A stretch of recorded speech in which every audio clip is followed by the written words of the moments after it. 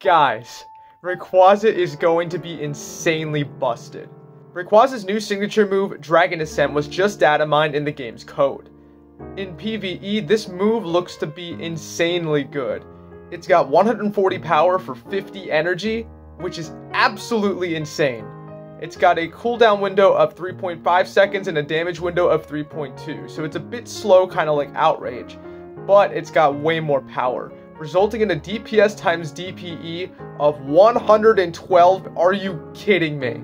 So outside of Sacred Fire++ and Aeroblast++, this is like the best charge move in the game. Here are some screenshots from the comprehensive DPS times TDO spreadsheet, courtesy of Pokemon Go Game Press. And as you can see, we didn't even put anything in the search bar, and Mega Rayquaza already makes headways. It has the highest neutral damage in all of the game. And as you can see, Mega Mewtwo is on there in both of its forms, and not even that can match up to the sheer power of Mega Rayquaza with its absolutely busted Dragon Ascent parameters. And now here, as you can see, once we look up all of the flying types, you can see that Mega Rayquaza and even Rayquaza jump ahead of the competition. In PvP, unfortunately, it makes less of a splash, but it's still a good move.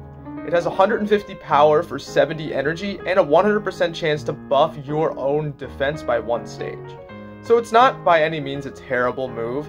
It's definitely going to be better than Hurricane in a lot of facets, just simply because of its sheer power. So yeah, that is going to be it for Dragon Ascent for the time being. These are the parameters that are currently set. Thank you so much for watching today's video. Stay tuned for the Daily Short later today.